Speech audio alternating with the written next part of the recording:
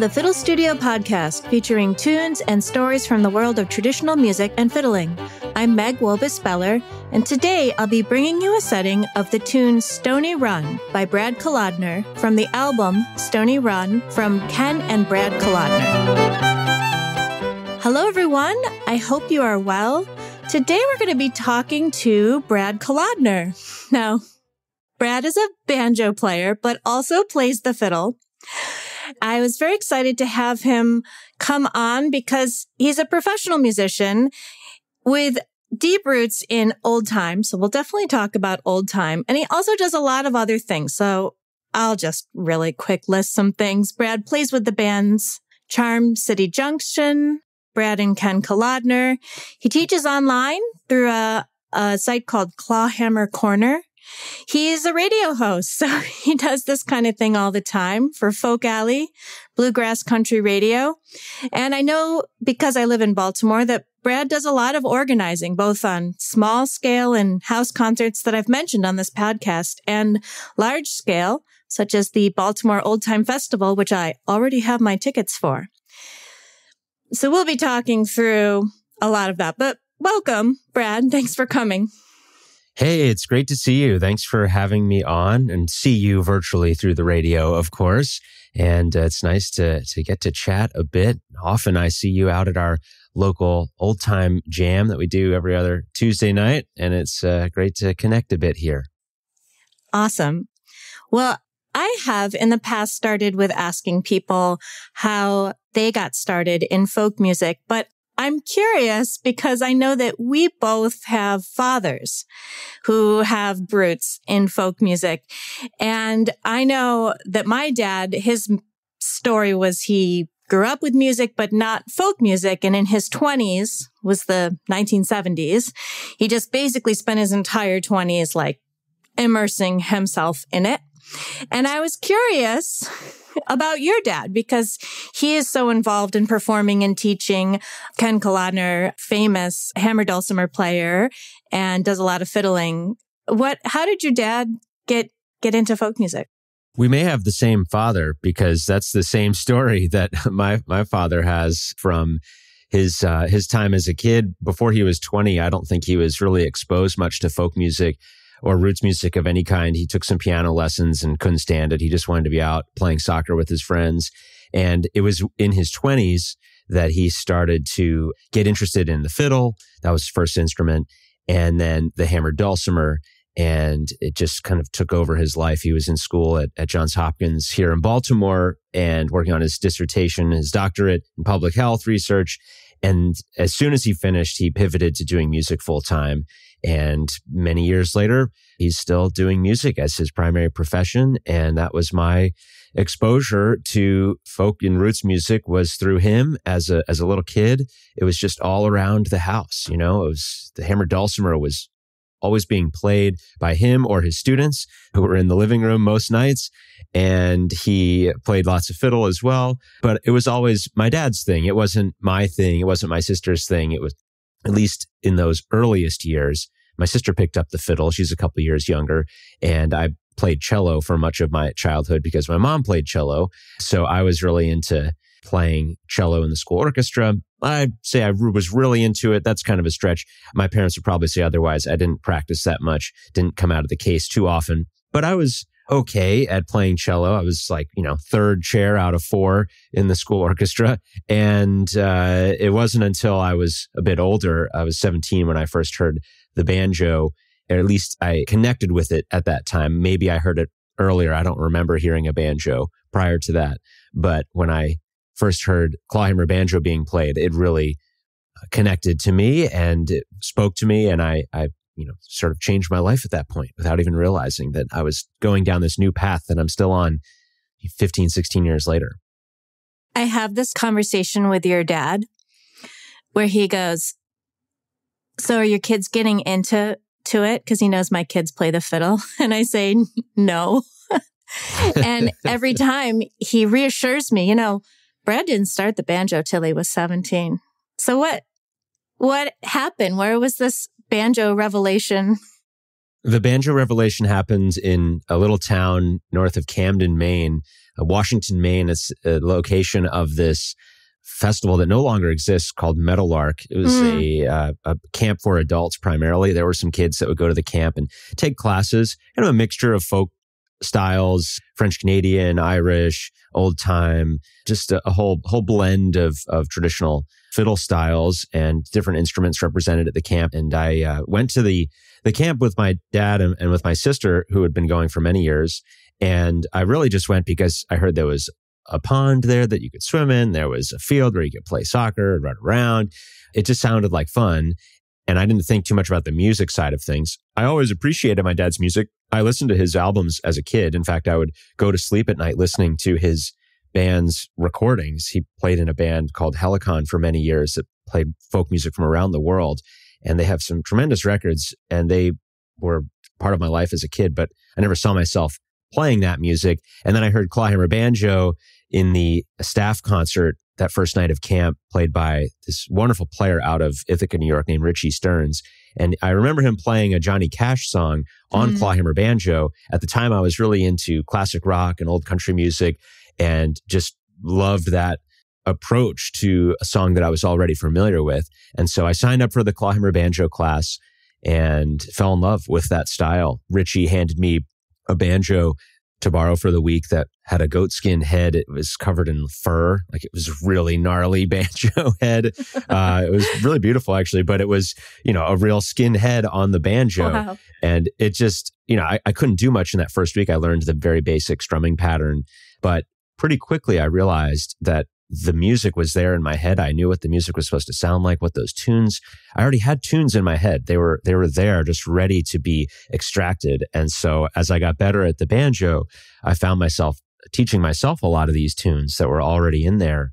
And it was just a matter of learning some of the basic technique. And I took a couple lessons from a local instructor here in Baltimore named Lisa Roberts, who I still often get together and see and play music with. So it really just was mostly a process of self-teaching and, of course, being exposed to my father's music. And considering that my father was very integrated into the community of old time and roots music, he took me to jams, and pretty early on, I'd say within a year or so of playing, I was already joining in at some concerts as a guest. Whether or not I really deserved that slot, I don't know. But it was nice that he was very excited, of course, that I was playing banjo and wanted to show off that his son could play some tunes. And I definitely remember some of those early concerts being very nervous going out there on stage playing with him. But I enjoyed that process of being able to share the music with others, and right from the beginning recognize that it's not about the skill or the talent of the players on stage, but how much they love the music and being able to share their love of the music with an audience. And that's one of the main inspirations for why I continue to play music and perform and record and do all this in the music world. It's an interesting thing to think about, that it's not the skill level that necessarily makes it enjoyable to play or listen to, but the love. I want to ask you about, you said the phrase clawhammer banjo, and I guess I'll just ask you for a short presentation on, if I have, listeners who play fiddle and don't know that much about banjo. I know clawhammer banjo is not the only type of banjo music, but can you tell us a little bit about what makes clawhammer and how that's different? Yeah, clawhammer banjo is a style in which you're playing a 5-string banjo, just like a bluegrass banjo player would. But instead of using finger picks, metal finger picks on your index, middle, and thumb, you use the backside of your index or middle fingernail to strike down across the string. So it's more of a strumming, down-picking kind of motion. Your hand is literally in a claw shape. And for those of you listening out in radio world, if you just imagine your hand, your right hand generally is the one that you hold in this kind of bear claw shape with your thumb curled in, your fingers curled in, and then you strike down across the string, and it creates a very different kind of tone, a different texture than a metal pick picking up on the string. It's a bit more mellow, and there's more of a percussive component to clawhammer banjo. Your thumb lands on the drone string, which is the short fifth string on a banjo, and you just continue this motion of going hammering into the head and then back out, and you're knocking on the head of the banjo essentially with this claw shape. It creates a very different kind of texture and sound than the bluegrass banjo style or the Irish tenor banjo style, which uses a flat pick. So it's really a unique way of playing, and it dates all the way back to the banjo's West African origins. There are folks in West Africa today who play with this kind of motion of moving in and out of the string with the right hand. And it's really fascinating, the evolution of the clawhammer style. And I would say that I lean more towards a melodic style of clawhammer banjo. Within the clawhammer world, there are rhythmic and melodic players, and I kind of toe the line. I lean more into figuring out how to extract melody out of the banjo as a clawhammer player, whereas lots of folks use it primarily as a really driving rhythmic kind of sound. All said and done, it is a really nice complement to fiddle music because the syncopated and rhythmic nature of clawhammer banjo really meshes with some of the drive and the groove of old-time fiddle, and it works with playing Irish tunes as well. You can play waltzes, you can play jigs. There's all kinds of music that you can play on clawhammer banjo. It's not just limited to old-time, and that's something that I very much embrace, much like my father and how he has always been interested in a variety of musical styles. While I mostly identify as an old-time musician, I enjoy all kinds of folk music and adapting clawhammer to different styles of music. Yeah. This has been brought to you by Clawhammer Banjo. So it makes me curious with you describing all the different things you can play on the banjo. I know you play the fiddle too, and we're kind of talking here about old-time music. Just technically, are the tunes the same on the banjo or the fiddle? Or how do they change? How you play the same tunes on both instruments, right? How's it different? That's a great question. And that's something that I work on with students all the time, how to clawhammerify a fiddle tune and how to take a melody from a fiddle player or a recording of a fiddle player and translate it to the banjo. The goal isn't necessarily to imitate the tune note for note and get it exactly how the fiddle is playing, because of course there are things that a violinist or fiddler are doing that you can't mimic, some of the attack and the tone of the bow being drawn across the strings. You just can't replicate that exactly on banjo.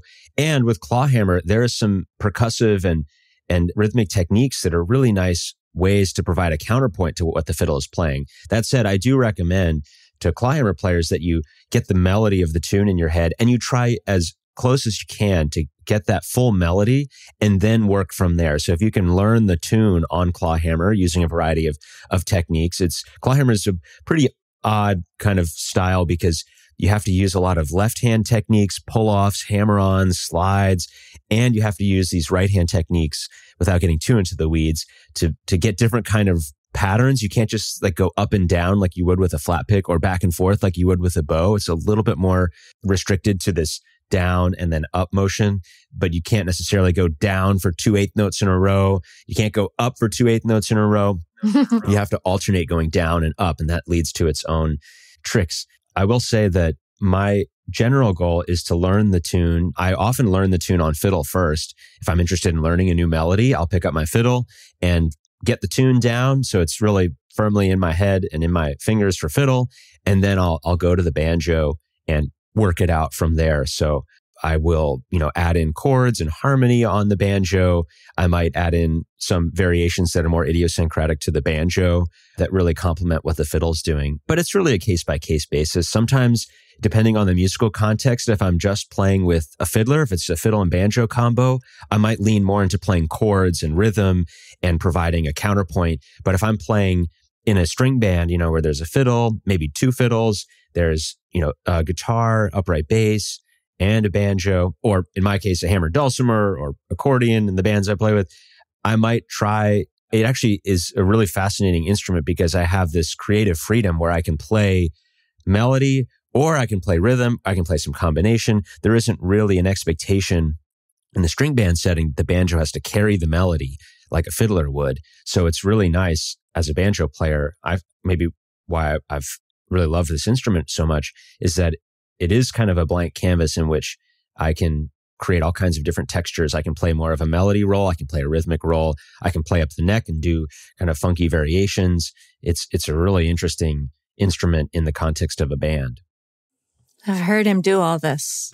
You can just think about what kind of music you don't think could be played or accompanied by clawhammer banjo, and Brad Kolodner could find a way to do it. I tried. I've heard it. Playing in 5 or 7 is something I have not tackled yet. That's 6/8 is probably playing jigs is something that I have done on a few occasions, but that's something that is quite challenging for me. I'd say some of the hardest stuff to do on clawhammer is like a 2/4 feel. And maybe this is too dense, for this purposes of this podcast, but it's called Fiddle Studio. So might as well get into the nitty gritty bits, but we love the weeds. Yeah, it is tough to play. I'd say like a slow, kind of relaxed country feel, like if you're backing up a singer that's singing at kind of a really moderate tempo, like a bum chugga bum. That's like it works, but it doesn't feel as full on clawhammer. But otherwise, there's a lot you can do with it. Fun process to figure out how to weave it into other genres for sure. Nice. Because I know that you spend a lot of time thinking not only about banjo, but also about old time music and where it's been and where it's going, I guess. It's something I wonder about. I guess I'm feeling philosophical. I feel like old time music used to be, you think of it as something that was played on porches, played for like little community dances. And, there were some fiddlers playing it on the radio, but it was the music that wasn't bluegrass, right? It was like the home music. And it's changed a lot since then. I don't know. Do you ever think about what's happening with old time and old time music and the scene? Yeah. I don't know if it's a zero-sum proposition, though. I think you still have people primarily playing old time as community music, something they do after work, on the weekends, with their friends, just for fun, not with any purpose of bringing it on a stage or recording it. I still think that's the overwhelming majority of old time music is played in those contexts. And in fact, that's where I derive much of my joy of playing this music is just with friends here at my house, out at festivals, under a tree, in the middle of the summer, in the woods, for no reason other than just to play. And that's primarily why I love the music, why I came to love the music. I just happen to make a living teaching and performing by using this music, but I still derive most of my joy from those informal settings where it's not a performance and I'm not trying to do anything other than just play for the sake of playing. And so I think old time and traditional music of many kinds are like that. I just think that because of the nature of trying to make a living and, be creative with the music in a way that shares it with others, there has definitely been an increase in the number of folks who have formed bands and record albums and are out there touring, just like you'd see with the bluegrass world or, all kinds of music outside of traditional music and folk music. So there is certainly an increase in the number of folks who are playing this music in a professional capacity, but I don't think that necessarily takes away from like the joy of just playing for the sake of playing. And I think it's possible to do both I'm very happy on stage playing in front of hundreds of folks at a concert, with my bands, or playing with those same people out at a festival and, after we've played our set. And that's really, I think for me, trying to make a career out of this is a way for me to play as much music as I can. So I have a schedule that I can write and cultivate, and it allows me to play more music, to have this self-employed, full-time musician lifestyle. Yeah. Yeah. I also, my job is also folk music, but I think about it. Sometimes I wonder if my dad's generation, like the baby boomers had the folk revival, and some of them went into it professionally. For my father, he just did it. It was always on the side. His profession was computer science. He stayed in that. But then for me, for like the older millennials, the children of that generation, then many of us played and then went into it professionally. I don't know. Yeah, well, I have a roadmap from my father to figure out how to make a career out of music. So when I finished college as a 22-year-old, went to Ithaca College in New York to study radio broadcasting and journalism. And I still do a bit of radio, but I primarily do music full time. And my father was very helpful at showing me the many different ways that you can make a living by doing music. And I think a lot of it is just that the professional music landscape has changed so much now. There are many ways to make a living doing this music. Not saying it's easier now, but there are different ways that you can earn a living. I teach remotely. I do private lessons through Zoom. I have an online website where I teach banjo. People subscribe all around the world. There's social media and ways to sort of bring the music that I'm playing here on my front porch or my backyard to folks outside of town. And I don't have to count on touring and playing shows all around the country to make a living. While I certainly love playing concerts, we'll mostly stay within the region so that I can have a balanced lifestyle and do things here in Baltimore that I love doing, exercise and friends and community and all those things that provide stability. So I think just the music landscape has changed so much. And it's in some ways allowed folks like me and you who play traditional music to be able to earn a living through all these different kind of streams of revenue. Yeah, it certainly is. It's really different from how it was 20 years ago. I think when I started in folk music, it was closer to the older landscape where you really needed to be able to tour. And it is very different now. Well, thank you. I was just curious to get your take on some of that stuff. You mentioned teaching and online lessons. Can you tell us more about the online teaching that you do if people are interested? Is it just banjo or is it fiddle too? I mostly teach banjo online. Occasionally, I'll do a workshop that's maybe geared around how to jam. I love teaching folks how to learn by ear and feel welcomed in a jamming environment. So I am confident in that kind of space, but I mostly teach clawhammer banjo, and I have an online lesson platform that I've built. It emerged during the pandemic when I wasn't teaching in person anymore. And I started an online lesson platform basically with hundreds now videos of teaching tunes, techniques, jam tracks. It's called Clawhammer Corner, and it's hosted through a guitar lesson website, primarily guitar, called True Fire, but they also have other instruments, including banjo. And I have a subscription model that, folks can pay a certain amount per month and have access to all that content. And there's also lesson exchanges on there. So folks will send in little clips of them playing for a few minutes. And, they could be in California or Germany or Australia or all over. And they send them in on their own time. And then I watch and provide a response video, detailing all the things that they might want to work on or ways to improve. It's really become my primary means of teaching now is this asynchronous model.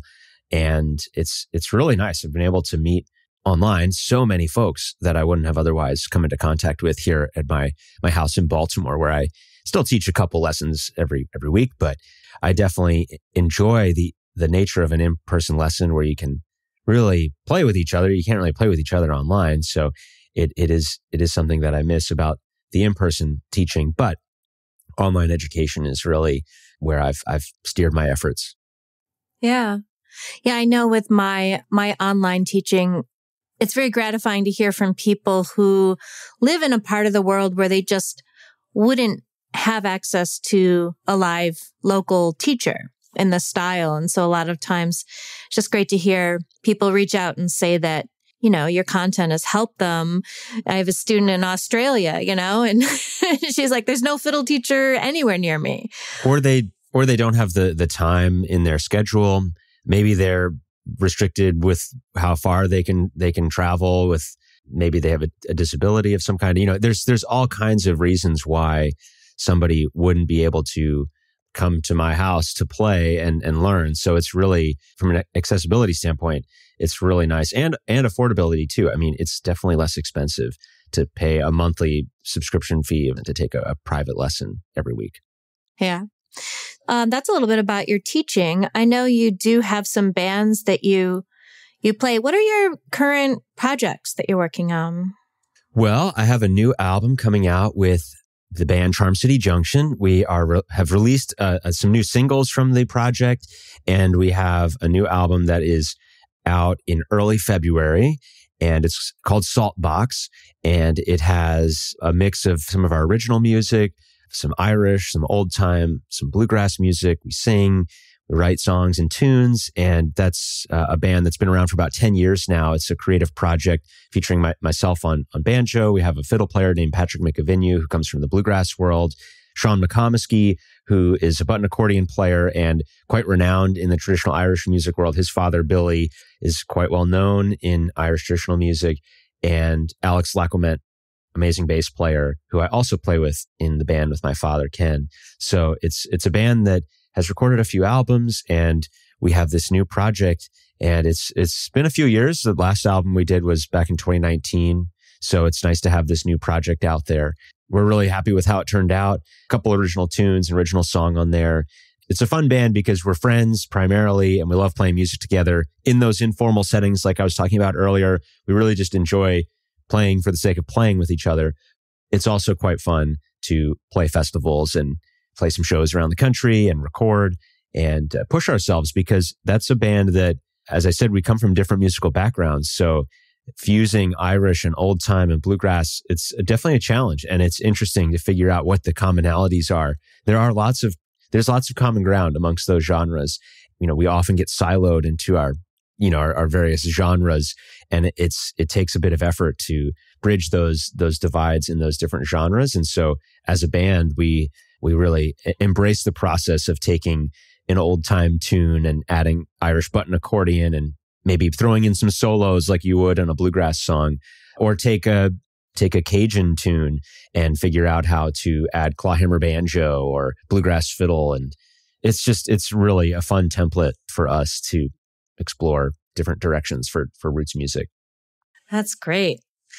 So speaking of festivals, I know that you organize a big festival. You organize a lot of events. We mentioned the Old Time Jam on Tuesdays, and I know you have your house concert series, but the big event that you do around here is the Baltimore Old Time Festival. When is that going to be? And how did you get started doing that anyway? The Baltimore Old Time Music Festival, yeah, April 19th to 20th in Baltimore. It's our 5th annual festival. And as you said, it is the keystone event for the local old time music community. It's a culmination of many years of throwing house concerts and square dances and old time jams, putting on shows for bands that are coming from out of town. And we started it in 2019 at the Creative Alliance, which is a performing arts center here in Baltimore. And we have the idea to bring together all these different communities, the folks who come to the square dance, the people who come to the concerts, and, the folks who are interested in learning how to play this music, and just put it all into one weekend as a celebration of the growth of this community that we have here in Baltimore, which has really experienced a lot of growth and energy these past 10 years or so.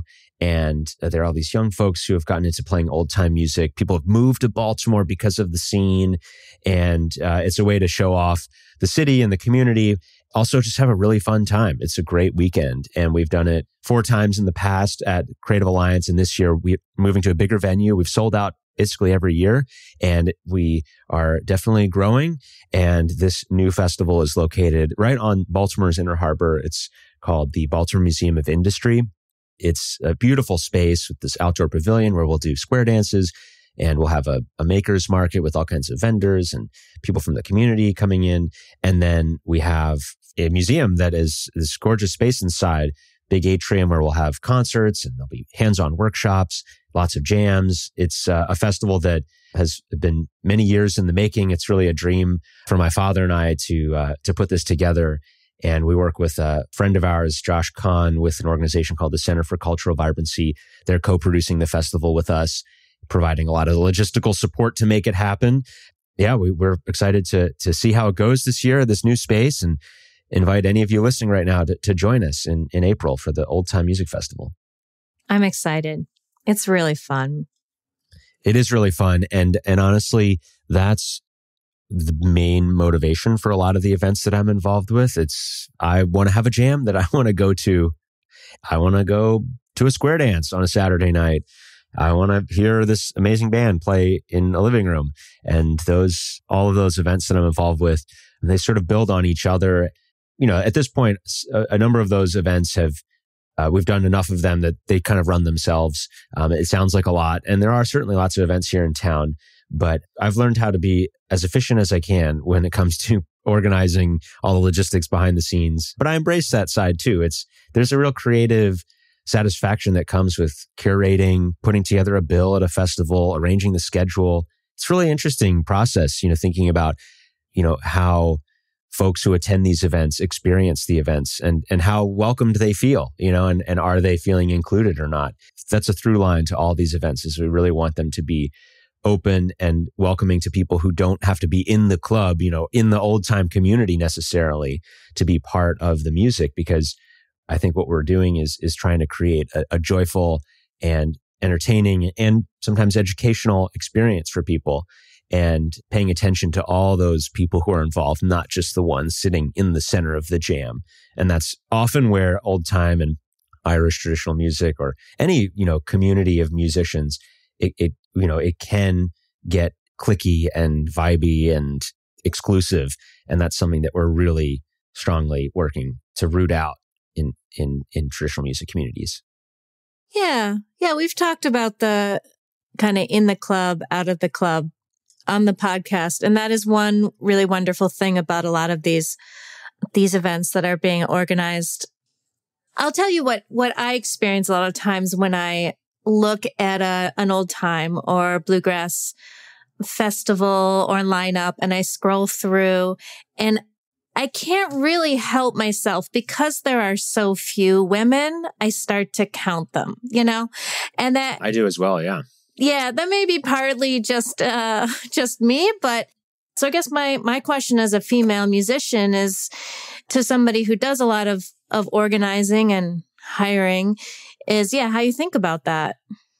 Well, there are many angles of diversity and representation that you can approach these kinds of questions, and having gender balance is very critical to how we look at booking our old time music festival, and representative of all kinds of different angles of diversity, whether it's gender, racial, maybe LGBTQ plus status, all of that is taken into consideration when we're thinking about who we're hiring and who we're presenting on stage, because ultimately I think it is up to those who book and are, for lack of a better term, gatekeepers in a lot of ways. It is really up to them to help push towards a more inclusive and diverse landscape within roots music, because they're the ones who are deciding who to pay, and who to bring to a stage that may have folks in the audience who are curious, what is this genre and what does this genre represent? And am I included? Am I welcome? I think it's much more complicated of a question asking, is everyone welcome here? You can say all are welcome, but, if you don't have a Black performer on the bill, or if you don't have a balance of women and men and other genders, it's not welcome really. And so I think being able to lean into representation and thinking about those questions at all levels of organizing, not just who you're hiring, but what terms are we using at the square dance?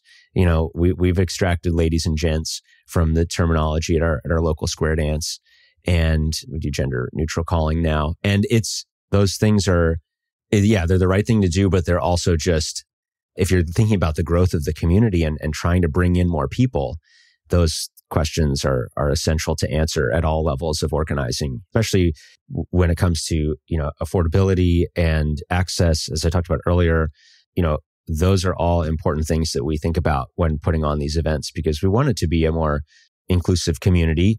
And it's also just makes for a great event when there's a whole blend of people from all kinds of backgrounds with all their experiences. And it's something that's very important to us. I also look at bills pretty regularly and notice the lack of women in particular.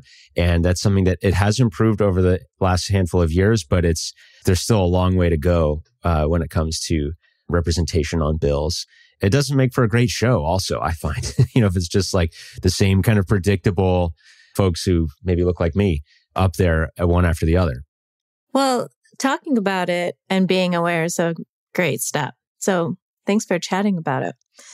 We are we're presenting a tune today of yours that you wrote. It's called Stony Run. It's a reel, right? What key is it in? It's in the key of G, and it is a reel. It's a tune that I wrote on the fiddle and then adapted it to the banjo. And it's the title track of the latest Ken and Brad Kolodner album, Stony Run. And it's named for a little stream that runs right through my neighborhood here in Hamden, which is in Baltimore City. And it's actually the stream that also runs right behind the high school where both my father and I attended in different centuries, of course. But my father and I both attended a school here in Baltimore called Friends School. And there's a stream right behind the school called Stony Run, and it runs right past my house here where I live now. And so I've always enjoyed the solace and peace that comes with sitting along and walking along that stream, and wrote that tune down by the water one day. It turned into the title track on our latest record, and it's a 2-part tune. It has a interesting harmonic structure. The A part starts on an E minor chord. It lays out really nicely on fiddle. There's some very fiddly left hand, lines, but harmonically, it's definitely not your typical 1, 4, 5. There are only 4 chords in the tune, 1, 4, 5, and 6, minor 6, but it does have an unusual structure with regards to the chords, but it is a square tune, so it would be great for dances. You've written a number of tunes, right? Do you try to write them in the style? It sounds like this one isn't exactly in the style of like a very traditional, simple old time tune, or how do you think about that? I think this tune could work really nicely in an old time jam. I've actually had a couple of occasions now where folks have requested that we play that tune. I think you could probably tell that it's not a traditional tune just because of the way that the chords move around. It's a little bit more eccentric than your typical old time chord structure. I think it just depends on what I'm feeling when I write a tune. There are lots of originals that I've written that could be old time tunes, but I've also written some things on banjo, especially on my solo album, Chimney Swifts, which are most certainly not old time tunes. And those are tunes that just come from a mixture of influences and are really fitting for that specific tuning on the banjo, for example. The title track of that album is in a really strange tuning, and it maybe has elements in some of the vocabulary of old time music, but it certainly draws on other influences. And I don't confine myself to trying to sound like a traditional tune. In fact, that's a really tough thing to do, is to write an old time tune that sounds old, but is in fact a new tune. Of course, none of these melodies fell from a tree. They were all written by somebody at some point. We just don't know who the original authors are. Yeah. And I tell that to folks all the time, when it comes to original music in old time, it's all original at some point. And I very much embrace playing new tunes. And, enjoy playing the crusty old standards as much as anybody. But it's nice to also weave in some of the newer melodies, because there's some great new tunes out there. And I love to bring them in. Yeah. So you mentioned a banjo album and the album this comes from, Brad and Ken Kolodner. Where can people find your music online? They can listen and discover our music on our website, bradkolodner.com, kenandbrad.com. You can also look up Charm City Junction. We're out there as well. And we play around the region quite a bit. And we have this new album coming out, Salt Box, from Charm City Junction. And of course, my father and I have recorded a few albums over the years. I've got my solo record. You can listen to my radio show. If you are into roots music of all kinds, well, I host on Folk Alley And you can stream that online for free, folkalley.com, or my bluegrass and old time music programs that I have on Bluegrass Country Radio, which you can also stream online. So look up Brad. You can listen to him talk. You can listen to him play the banjo, all the things. BradKolodner.com. Brad, thank you so much for joining. Hey, thanks, Meg. Yeah, I hope to see you out at another jam sometime soon. Absolutely. We'll be playing together soon. Okay, we're going to hear this tune now.